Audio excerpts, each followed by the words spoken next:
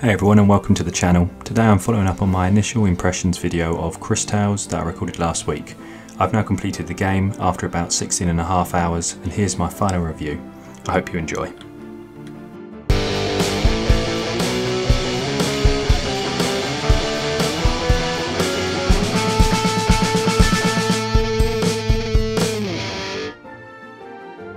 My initial impression of CrisTales was that the game had a lot of potential, a strong art direction, a well-built world with a promising story, good characters and an interesting game mechanics.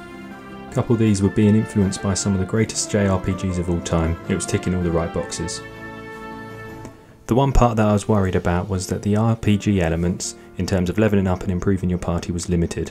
After spending more time with the game, did it live up to its potential, or was it a case that it was style over substance? CrisTales is a story of time mages trying to prevent the end of the world. It is a story that has been played out in many media, but CrisTales manages to make it feel unique. Firstly, the game screen is split into 3 triangles, past, present and future. This mechanic allows for some great exploration. Chests may only appear in certain time periods, and interactions with characters change depending on the NPC's age, as they may have different views of the world compared to when they were younger, and my personal favourite is that it all adds to the mystery. When we see a couple in the present, but only one of them is in the future, it raises questions.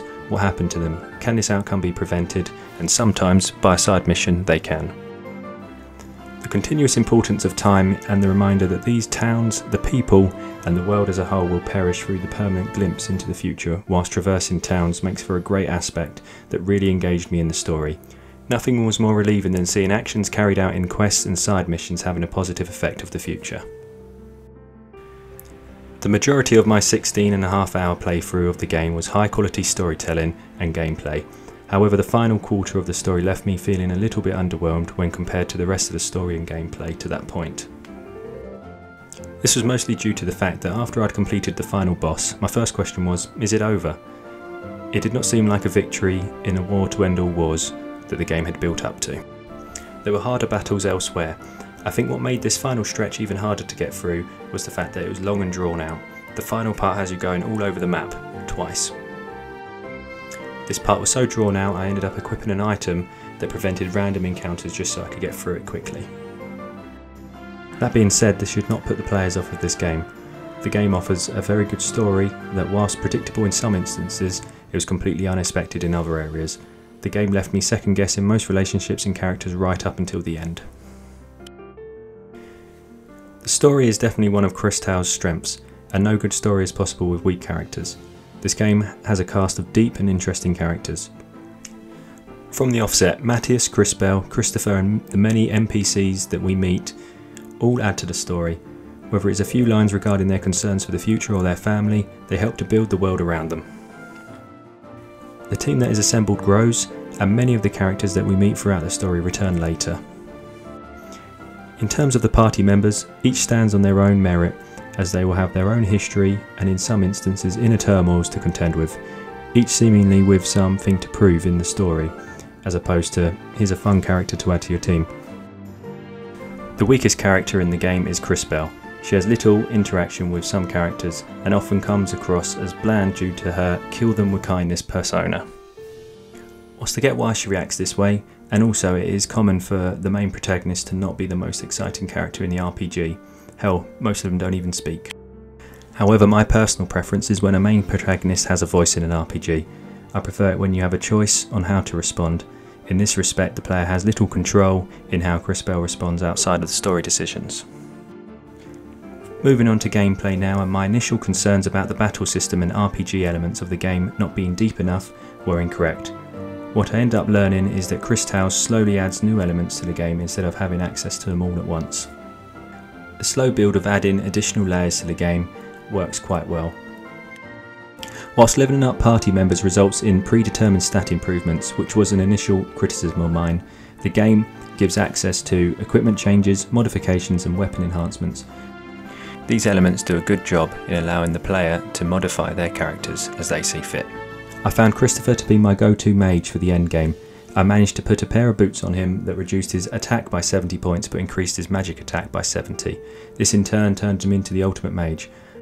In the end I turned my other 2 characters in my party to pure attack and healers. Having the ability to change party members' builds to suit your own style really made me feel like I had tailored the game to my liking.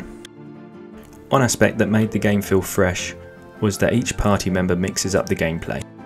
You always start with a party of 3, there are a total of 6 controllable characters and each has unique techniques and powers. For example, one character can overheat if it does too many continuous moves without cooling and causes friendly fire damage, but the payoff is that this character does not have moves that are restricted to MP. Another party member has a technique that allows you to capture opponents to use in future battles as allies. The final party member attacks randomly in the sense that we do not know what they'll be throwing at their opponent, but each of these attacks is also affected by what time period the opponents are in. Whilst changing the time period opponents are in normal battles can amplify status effects, with this character they can also amplify single attacks. By having a great party of characters, this resulted in mixing and matching characters and also trying out different strategies.